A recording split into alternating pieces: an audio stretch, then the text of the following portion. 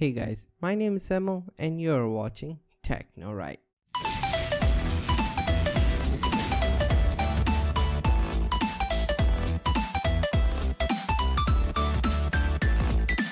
What's going on guys, welcome to TechnoRight. Technology is done right.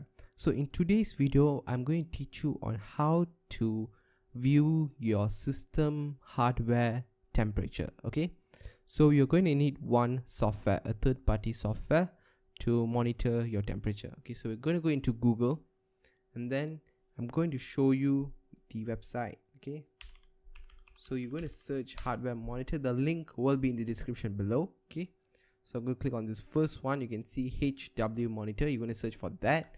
Click on the first link and it comes into cpuid.com. okay, this link will be in description below, so you can straight click and come into this website. Okay, so once you're here, you can see, you can scroll down and you have this setup English zip file English.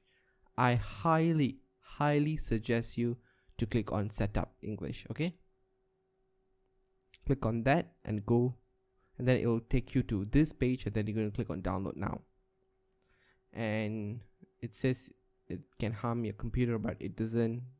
Trust me, I've used it a gazillion times. Okay, so once it's downloaded, you're going to click on that file. It's a setup file, so yep, going to click on yes on the hardware administration. Then you're going to click on next.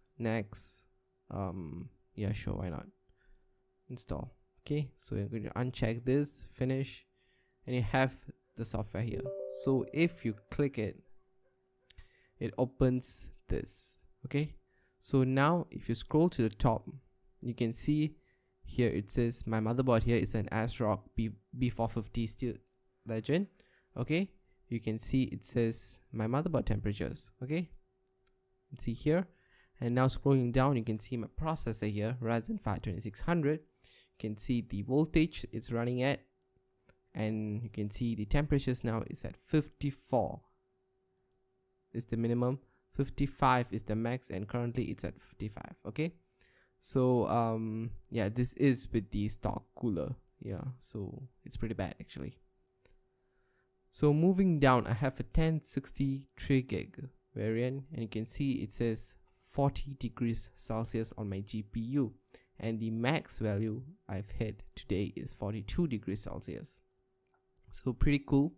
So basically that's about it guys, and you can see even my CPU speed, it's turboing at 3.792 and it's fluctuating a lot.